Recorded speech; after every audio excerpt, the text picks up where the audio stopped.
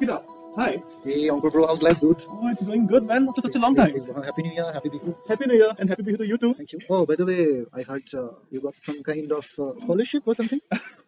Oh, what, you're moving to Germany, I heard? I think you heard the news, but a bit different. Actually, I'm moving to Germany as a part of an exchange program. Oh, that's But good. let's leave it to all that. So you tell me, like, how's your life going on? My life is fine, perfectly fine, but you know, COVID stuff. Oh yeah, man, COVID is just killing the vibe. It's just making our life miserable. So, what's your plan for Bihu this time? Bihu, it's within the family only, and hoping to spend there since. Oh yeah, Okay. thank you. It seems you ordered something. Yeah, I did. Nice. Actually, I ordered for my friend, but I came along. yeah, thanks. The food was actually for you. That's my brother. Yeah. So since about COVID, our whole work-life balance is going haywire, and I'm really getting frustrated, bro. Like doing all the assignments and all, and due to this COVID, not going like getting anywhere, man. So regarding this COVID, Yep. so since you're of the field, so tell me about this Omicron, right? Omicron is pronounced like that, Uh, or Omicron? okay, to be honest, I don't pronounce it as Omicron. I just say it as Omicron. Omicron. Okay. So tell me something about it. Okay. Since it's going to news, and So today we are discussing Omicron with chai. I think we are. Okay, let's do that. I hope you ordered some chai as well. Yeah, I did. Oh yeah. So, by the way, what do you want to know? So tell me about Omicron. So what is the Omicron exactly? What is the thing? See, you might be well aware of the fact that WHO actually is engaged in naming the different variants. Yes. Alpha, beta, gamma, delta, and all those stuff. Yeah, but why Omicron? After Delta, I think it should be something else. It should be new. Not exactly after delta. Different variants from different countries like South Africa, Brazil, then Peru. Those have already been named. Okay, the service is quite fast. Yeah. Yeah, I which think I rocks. It is. Yeah, that's good. I Okay, think let him serve it's first, very then we'll efficient. continue. Yeah, You ordered some pakoda. yeah, Perfect for the season. yeah. Good. So as you were. Yeah, so after Mu, they were supposed to name it as either New or Z. But, No, we'll take it. Thank you so much. okay. But I'll start my brother. maybe people might think that New is NEW, Okay. or they might get confused with the word New, novel. Novel, yeah, true. And if you talk about Z, I don't want to talk about that. Let's not get political here. Yeah, so you can understand the whole stuff out here. Okay. And WHO has particular conventions while naming it. Okay. When we talk about Omicron, the symptoms which are being reported, they are actually not resembling to the previous versions. Okay. Okay, people are reporting some common symptoms which are similar to that happens in common cold. You're having a runny nose, you're having headache. Yeah. So coming to the symptoms mainly, as I've heard from all this news, Yeah. so this variant doesn't show that much amount of symptoms like the previous one did, and it's a bit similar to like the common cold and cough, like you said. So how can one differentiate here mainly?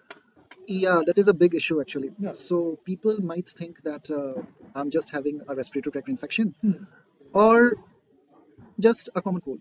Okay. Okay, unless and until the person gets tested, it's really difficult to say. So you need to get the test done. Okay. So sore throat, fatigue, headache, and there are some symptoms which have been reported very recently. For example, you might wake up suddenly all drenched in sweat. Okay. Okay, that is an interesting fact. Another closely followed up on symptom that is being reported very recently Okay. is something called sleep paralysis. Some people are reporting that they are finding it.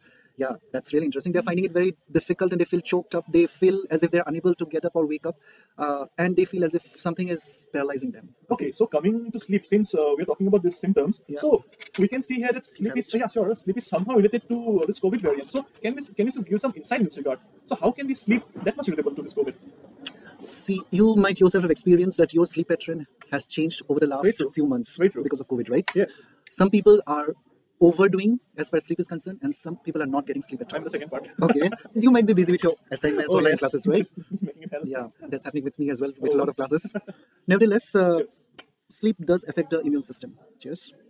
And when you are not getting sufficient sleep, Okay. the immune system goes haywire. Sure. See, a well-balanced immune system or immune defense, Okay. it features a strong innate as well as adaptive immunity. Okay. Okay, I hope you can make out what is an adaptive immunity, what is innate immunity. Yes. Something that is present within your system from birth and something. Yes. Which we adapt in our time. Yeah, Okay. yeah, yeah. Fine. So in simple words, that's the thing. Okay. And to be more precise, sleep, to be more precise in another way, I'd try to say an ideal duration of sleep, as the doctors or most of the people suggest, would be say 6 to 8 hours 8 on hours, average. Basically provides a good response to vaccines. Okay. Okay. And it also ensures less severe allergic reactions. So in this regard, since you said about the allergic reactions, Yeah. so is there studies conducted that have shown that this sleep deprivation has caused these allergic reactions in a much more higher manner? Yes, there are few reports. Actually, you might be aware of the fact that some people are allergic to peanut, Yes, I've heard that in fact. right? Poor sleep actually makes it more likely Okay. that they will be more susceptible to having an allergic attack. Okay. Okay. Moreover, sleep is also very critical when you talk about the efficacy of vaccines. Okay. There are, I think, a handful of studies which have shown that if a person who has received a hepatitis or H1N1 vaccine Okay. and the person hasn't slept the night before, Okay. I mean, night after receiving the vaccine, then the response to the vaccination is much weaker. Okay. And this actually reduces the protection of the vaccine. So you say that the efficacy of a vaccine is directly proportional to the sleep of the person. We can say that. I cannot say directly proportional, yeah, but it is effective. to a certain extent. Yeah, you can say yeah, that. yeah. There are also reports that say that sleep actually helps in consolidating learning Okay. and memory in the brain. Okay. Okay. So we actually don't know how that takes place, but many people believe that during sleep, the energy that is freed up from the immune system, freed up for the immune system, Okay. that energy is used up to perform the tasks as far as the cognitive function is concerned. Okay. Okay. That depends. Sleep is a very important thing, it Yeah, seems. yeah, it does. So in sleep as well. So I have one more thing that is like very much associated with our life. That is the food habits that we have. And the thing is this: since COVID, as we all know that before we used to do all the things, but we used to have ample amount of outdoor activities as well. Yeah. But since the COVID, we are all staying inside our homes all the time, and with all the activities are going less and less by the day. Yeah. So what can we do in regard to the eating habits or like the nutrition that we should require to fight this COVID mainly in this time? Okay, that's really a big question. I know you can answer. I'm asking for that. Okay, fine. I have to answer in bits and fragments. Please, Nevertheless, please. see, when you talk about the response to COVID or its variants, Okay. multiple factors come into play. Okay, your age could be. Okay. Are you suffering from any illness, any current illness? Your nutritional factors, behavioral factors. Okay. To cite for an evidence, let's talk about, say, behavioral factors. Okay. Since you mentioned about sitting inside and not going out, you're deprived of vitamin D. Vitamin D is a sunshine vitamin, and it has been closely associated with some kind of protection against COVID. Okay. And vitamin D is also associated with calcium absorption. Then, because of sedentary lifestyle during these days, obesity is one of the offshoots. Okay.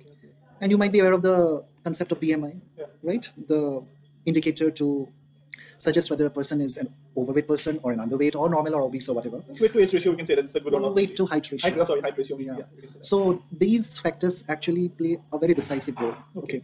And I personally would suggest, since you are moving to Germany, please get engaged in some kind of physical activities. It could be either trekking, cycling, just a simple jogging, or swimming. You are good at swimming, I believe, or you can hit the gym as well. Yeah. Make sure you have sufficient physical activity. Okay. When you talk about food, that is very critical. It's a primary thing actually. Yeah, Since eating habits is different, mainly as compared to India. So before getting to that, so do you think our Indian diet is a balanced diet? Okay, that again varies.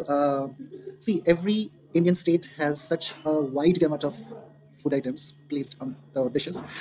The platter to be tagged as balanced, it's quite difficult. Okay. That is true. Okay. That is true. With a big laddu coming in, lot of stuff greased up with ghee. Or like you're still a boy, come on, have some more. Yeah, that's very neutral in the Indian scenario, right? Okay. But nevertheless, overall, we use a lot of spices, Yes. a lot of herbal stuffs, True. turmeric, cloves, ginger, and all those things.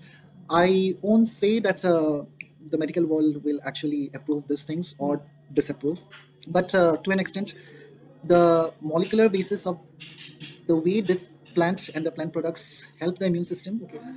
I think it's available. It's available, but more research needs to be done. Okay, true. We should know the proportions and like at what quantity we should use mainly. So coming back to Germany, so since the diet is very different, so what can you say regarding that? What should we? Personally, go for more plant products. Okay, but you are a meat guy, I know that. Nevertheless, take a good amount of proteins, carbohydrates, and fats, healthy fats. Don't neglect minerals and vitamins. Make sure you have sufficient amount of fruits and vegetables. But to be honest, my brother, since the things are going on for me, like I'm a bit of a lazy guy, so I sometimes do use all those packaged foods and all. So is there any problematic things in this regard? Okay, I know I'm asking and hitting my own leg in the axe, but come on. Personally, I would suggest avoid processed foods. Especially avoid the soft drinks which are sold in Tetra packs. They sell just truckloads of sugar. Okay. I don't want to specify the names, but you can understand, right? No, I understand that. Very common thing among the teenagers. Very common among every. It's a quick bite actually. That's why people prefer that maybe sometimes because having this things is quite easy than carrying and like making my own juice. But to be health conscious, we have to be specific in certain things. Yeah. Okay. So and anything other than that? Maintain a good, decent, healthy lifespan, but here there's a catch: maintain a good health span. Now, Health fund. What is a health fund? okay. I'm learning new words from you. Okay, health span basically the period of one's life when one is healthy as well as he or she is having a good quality of life. Okay. So your lifespan may not be long, but try to make your health span quite a good one. Okay. Okay. That is the meaning of quality life, as people say it. Yeah. So health বহুত important. সকলোৱে জানে. Okay, যদি স্বাস্থ্য নাথাকে তেতিয়া সকলো মিছা. Misa. That's So the true saying. yeah, that is the thing happening. Particularly, the fact has been more relevant during this COVID situation. Okay, and we actually don't know what's going to happen to tomorrow. Maybe the pandemic will become epidemic. Yeah, that's a possibility. Yeah, geographically localized. But yes, the elderly people are at a high risk who are plus 50, say, and those with comorbidities like diabetes, cardiovascular diseases, and all those stuff. But still, more clinical data it has to come up. Otherwise, we cannot actually say what is the threat. I think here comes the important question mainly that people say hesitancy to vaccinations and like testing mainly. So as you said that it's important to have the data, but if the people doesn't like themselves take the initiative, then it's a big problem. So it's a big situation here mainly. As in India, we can see like I know that many people are going nowadays, but still many majority of people are not having this idea or like the thing to do this testing and all. So what can you say in this regard? What can be done mainly because it's worrisome. See, I recently happened to conduct an online survey with one of my colleagues from Addis Ababa Science and Technology University, and it has been published as a preprint. And we found that yes, there is a huge vaccine hesitancy. It was done almost a year back. Okay, the survey. The only thing is that dissemination of proper knowledge to the mass, and people should trust science. Okay. But as we all know that India is a very old society, okay, and we have lots of like health things related to the Ayurveda and all. So making people actually the word should be transitioning, okay. Like people believe in science, but they prefer to believe more in the desi nuskas that was coming from generations now here. So regarding that, what can be done mainly so that people take it in a more sort of a open way to the scientific new beings? Okay. Sorry. Can the desi nuskas be transcoded under the umbrella of scientific purview? More research needs to be done, Surely. right? Yes. To establish that yes, the desi nuskas are actually good. If that is established scientifically, then fine. Okay. I think the concept now of turmeric taking the positive ions like the curcumin, right? It says curcumin. So now this, I think the implementation is going on, but we have still lips and bounds to go mainly, right? Yeah, there are a lot of things to be done. Ayurveda is a science, they say, and a lot of things need to be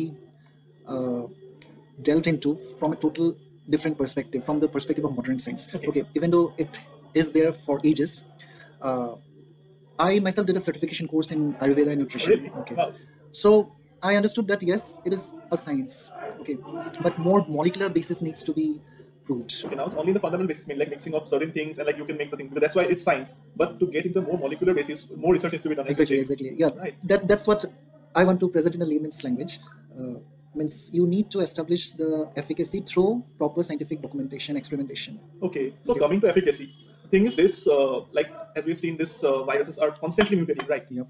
And people are having concerns now that since the vaccine they took, how much is the efficacy of the vaccine to this new viruses as compared to other virus? Okay, you had used the word constantly mutating. Yes, the time frame for mutation may change from virus to virus. Okay. And mutations are closely associated with evolution. Yes, okay. True. So new variants are coming up. I had Covaxin. You might have Covishield. Or no, I had Covaxin. Okay, fine. Fine. So it was against SARS-CoV-2 virus, right? Now the variations or the mutations that have sprung up, the vaccines will be efficient, surely to an extent, but the activity won't be completely nullified. They will be efficient to an extent. Yeah. So I would personally suggest those who haven't been vaccinated yet, please go and get the jab. Yeah. Okay, that's very critical. You are already aware of the fact that a lot of people are just not going to the centers. Vaccine hesitancy, lots and lots of vaccines are being wasted as such. Sure. There are a lot of vaccine politics globally. Nevertheless, I personally believe, yes, things will turn to the brighter side. Yeah. And since you are moving to Germany, a lot of people are actually into drinking. Yeah, that is true. That's the thing. Actually, part of the culture mainly. Yeah. We cannot deny that. Yeah. I think we've heard about Oktoberfest mainly. Yeah, so it's a big thing. So, but let's see. I know that. Because of that only I specified that. Apologies. Okay. But make sure don't go for binge drinking. That is true. Okay. And try to cut down C's if you happen to smoke. I don't know. I don't. Okay, that's good. So try to have a healthy lifespan, a good health span. Yeah. So this is the place, guys. Do check out. Yes. And you'll have a lovely time sitting here with great teas, coffees, and like mainly chai. I don't say about coffees, but have tea here. Okay. Thank you. Bye bye. Bye bye.